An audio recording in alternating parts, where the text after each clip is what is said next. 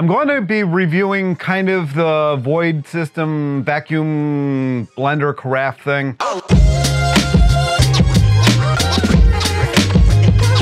But I gotta tell a little bit of a story first. So I have a Vitamix. I had Vitamixes now for 11-ish, maybe even 12 years actually at this point. It might actually be 12 years I've had Vitamixes. And I had bought my original one at Arnold's Way, which is, if you've watched my channel for a long time, was the guy that got me into raw vegan. And he sold Vitamixes, and I was there one day. I said, you know what? Why don't I try it out? So I got a variable speed Vitamix. So that I came out here, and Vitamix is headquartered out of Cleveland, and I live in Cleveland right now. And I dropped the my original Vitamix off at the headquarters to have it looked at, because it was sounding kind of rough. I used it every day, multiple times a day, and I told them three times. They had my current address. I said, I'm not going to be at this address after today. Like, I'm leaving today. I'm going to be at a new address. I told them that 3 times. I gave them the address 3 times. They entered it in the system. They even showed it to me that they entered it in the system, and you probably know why I'm telling you this. It was a cold, stupid cold day. People were working on the house that I used to live in, and I was at the new house, and I get a delivery notification. Go outside. It's not outside. Then I look at the address that it was delivered to. I drive over there, and by the time I got there, one of the workers had taken my Vitamix, and I'm like, son of a bitch. You know, what am I gonna do? Barge into the house and go get my Vitamix? So I called Vitamix. I said, you sent it to the wrong house. And they're like, well, we're gonna have to investigate this. It's gonna take 30 days. You gotta be kidding me. So then I was on social media, I think I'm on Facebook or something like that later that day, and there was a Vitamix fair going on, and I write in, I would warn against anybody buying a Vitamix because of their return policy after they sent my Vitamix to the wrong location, and they're telling me it's gonna take 30 days to get me my Vitamix back that they sent to the wrong location, that I told them 3 times of my new address, and my new address is in the system, so somehow they sent it to my old one. I'm getting someone. So of course I have somebody come on there, and they didn't want this publicity, so they're like, I'll get this taken care of today. You live like 20 minutes, so you'll have this tomorrow. So they sent it to me next day. I got it the next day. Everything was cheery and great and everything, but they sent me a refurbished one, which technically mine would have been refurbished. I've never bought a refurbished anything because I've always heard that it's really not the greatest idea. So I'm like, whatever, I'm not gonna fight it. It worked fine, but it always had kind of a weird noise, and that's what we're gonna get to. So that weird noise I thought was the base unit. I thought it was just always kind of a shit, but actually it was the carafe. And the carafe was, this part right here was seated crooked. And the reason I know that is because it blew up on me. I don't know if it's gonna focus on that or not, but if it did focus on that, there's oil everywhere. The oil seal on this thing broke. Now I've had this thing for five years, so it did its 5 years, right?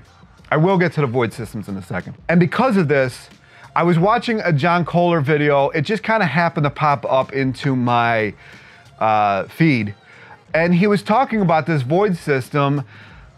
And I'm like, I gotta get a new carafe. I keep hearing about these vacuum blenders. I'll give it a shot. I'll give it a shot. Took them forever to get it here. They're in Utah. I don't know what I don't know what void of a plant is in Colorado. Anytime I order anything and it's gotta go through Colorado, I don't know what happens in Colorado. I don't know, I don't understand it, but it always takes a week longer than it should. So it took like 2 weeks somehow to get it. And I finally get it, and they've got this weird like wireless charging system. I think they think it's great. I don't understand. Just let me plug it into the thing. Like, I just want to plug it in. So I don't know. So anyway, so I charged this thing overnight. The one thing that I noticed about this carafe, and I took short videos of this, it is small. It is small. It looks big, but in reality, this is what, this is probably where you could fill it in this void system, like the 40-ounce mark. So to make 2 mason jars, I've got to run it twice, which is annoying. The blades are fine, it works fine, but the vacuum system, It didn't work great for the first couple days. I probably should have contacted the company before I made this video, but here we are. And then it started working. I'm like, great, it started working. I would put the lid on, it would go from 0 to 16, and then it was perfect seal, nothing was leaking out. I would run it. Now, admittedly have not noticed a different taste or anything in this at all. So I don't know what John Kohler's talking about when he says that it tastes a lot better. I mean, that's subject to everybody's, whatever. Then all of a sudden, this last, like, I don't know, 4 or 5 days, it just, I'll show video of it in a couple seconds. It just, I don't know what it's doing. I don't know what it's doing. It's charged enough. The seal is on, like, it's a full seal, but it's just, I don't know what it's doing. So I'm gonna show the video.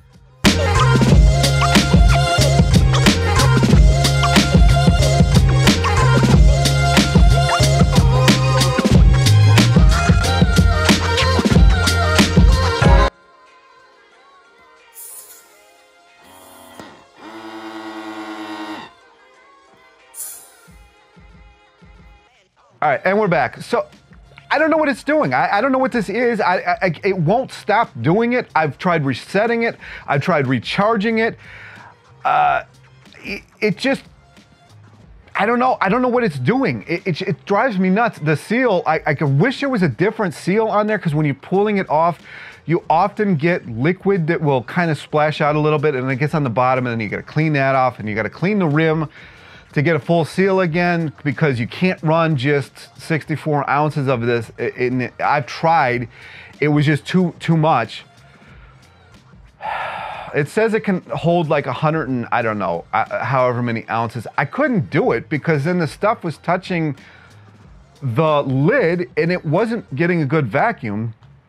So far, I wouldn't recommend it at all. Like, if somebody from Void Systems watches this, like, maybe reach out to me. I actually almost tried to reach out to them for an affiliate link before I made this video, but I don't want to be affiliated with Void Systems. This thing is crap. Like, I don't like it. The weird charging system, it didn't really work the first couple days and then it started working and now it's not really working again. Like, it does have a vacuum seal on it, but it's kind of leaking the whole time.